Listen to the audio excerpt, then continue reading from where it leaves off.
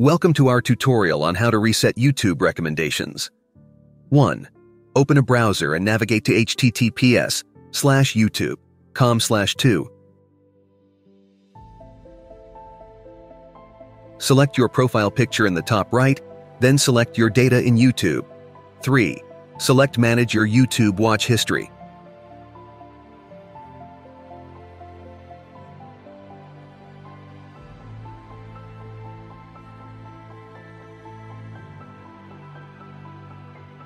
4. Select the drop-down labeled Delete. 5. Then choose Delete All Time.